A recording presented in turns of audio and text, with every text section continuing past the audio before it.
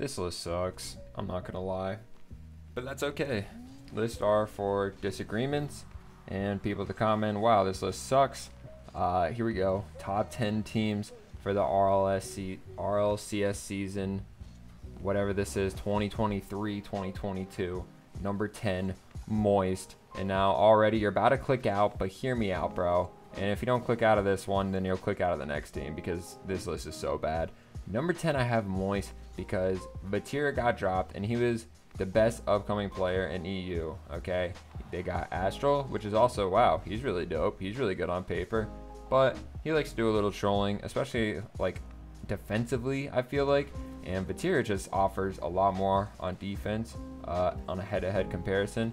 And offense, I still think Vatira is better than Astral. However, Astral can definitely do some crazy offensive things.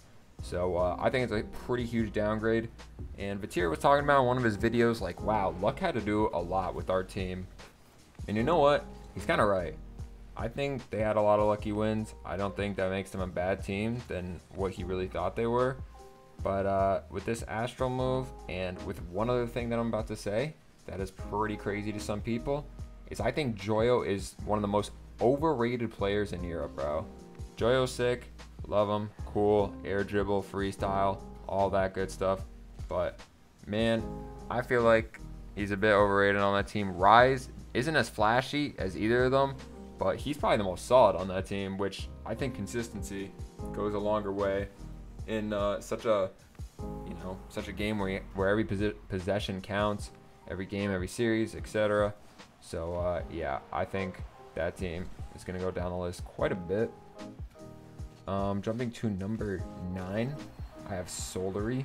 So now you're going to click out of the video, and that's acceptable, bro. I have nothing to defend this, but actually I do. I have Solary because it has K-Dop and Fairy Peak, and you say, well, they had Alpha 54, and now they have Chauset 45, bro. Like, are you stupid, Fiendster? Are you dumb? They didn't win with a player who's clearly better than Chauset. Why do you think they're going to win with Chauset instead of Alpha? And to that, I say, this game is all about the chemistry.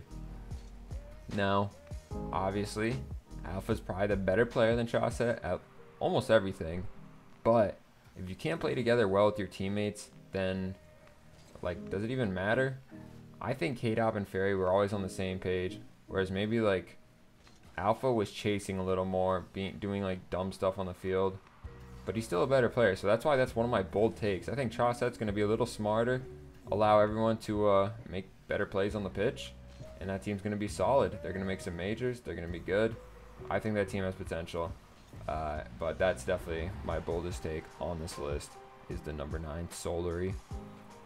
Number 8, I have version 1, which they didn't move the roster at all, so pretty boring take. They have Beast Mode, who's one of the best NA players. They have Calm, who is an elite disruptor, kind of like the NA mark by 8. And they have Torment, who's progressively gotten better this season, which is like kind of my wild card for me. Torment and Calm, I don't know which one more of. I guess the more like Calm disrupts the plays, the more offense they get. And the more like Torment gets active in the play and gets like good solo plays and passes, then that team becomes better. Beast Mode, I only remember him having like one bad series that whole entire season. So, not worried about him in the slightest. Version 1 at number 8 for me. Number 7, I have Space Station Gaming, who replaced Reddles for LJ. Now, I think LJ is probably a better player than Reddles, kind of like how we were talking about Alpha 54 way better than Chauset. But Reddles was like smart. Reddles did stuff his own way. Reddles liked the chemistry, and he liked to control the game. And I can respect that. I can respect a lot of things. I don't know. I think SSG is going to be very even with what they are right now. Daniel and Arsenal are still going to do their thing. Maybe Arsenal will have more confidence. We'll start feeling more comfortable. That's the only thing. I think Arsenal's the X factor, if anything. If he's going to play well, that team plays well. Like even with Reddles, that was the case. And I think with LJ, that's also going to be the case. Maybe they're a little better with LJ, but I really don't don't think this roster move matters that much. I have a number 6 Team Liquid, and they got a Chronic, Oski, and a Tau, who are all 16-year-old goons, absolutely elite. They're only going to get better on the pitch. They have so much of their careers left too. 16 years old and they're already this good. Reminds me of the old Moist. They're not really that old, but you get the idea. They can only go up from here. That Team Liquid roster was looking incredibly nasty in the spring split of the most recent RLCS season. They were taking down very good teams. They were getting consistent top 3 finishes, I believe. A Chronic, absolutely mechanically insane, bro. He is the oldest on that team, and the other 2 are the newest members, Oski and Tau, and I've seen show matches between them, like 1v1s and shit like that, and they're just so good, bro.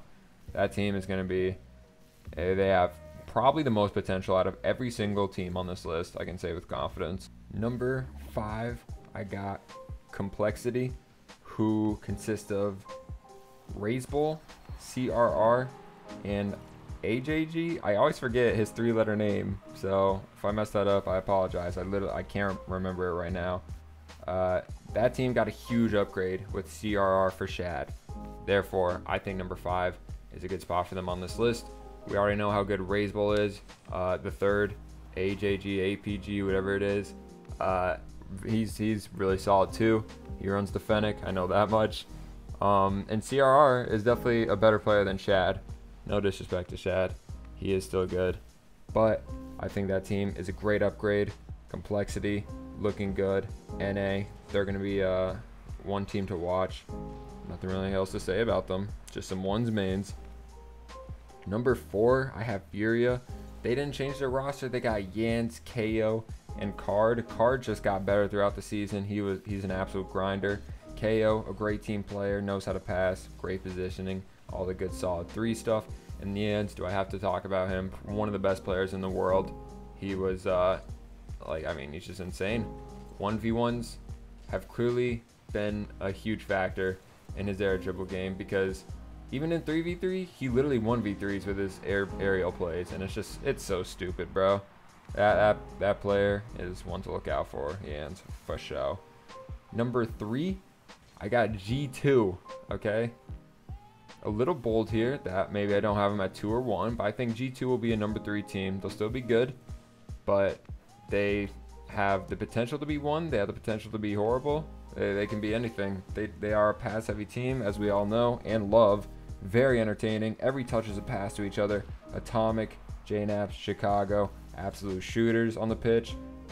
Their consistency is probably the greatest question for me, because in the grand finals of this most recent World Championship, I felt like that's what they lacked in their 4 games. JNaps had a few mistakes. Chicago played probably the most solid on that team, and Atomic had a few mistakes in that grand finals, I felt, against BDS.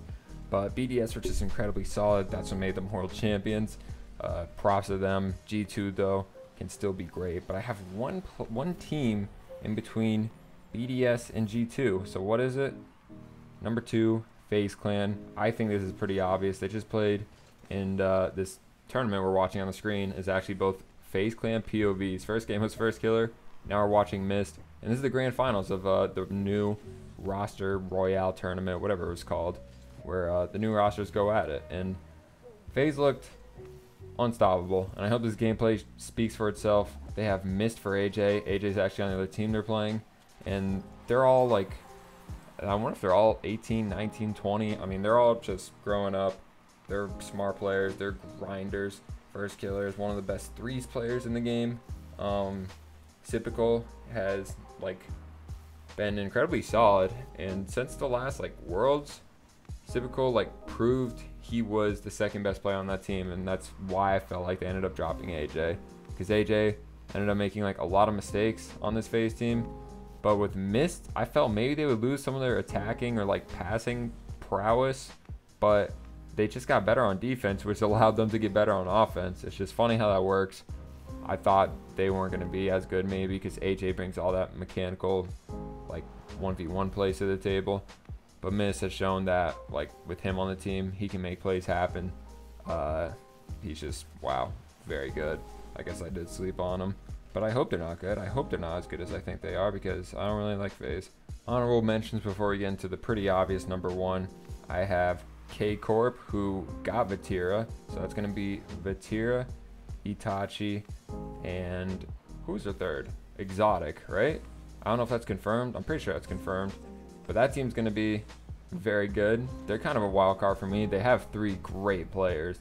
But can they put it all together? That's the biggest what if for me. Another honorable mention is NRG. They aren't anywhere on my top 10 list. I think they have the pieces. They have like the brains. They just got to put it together, man.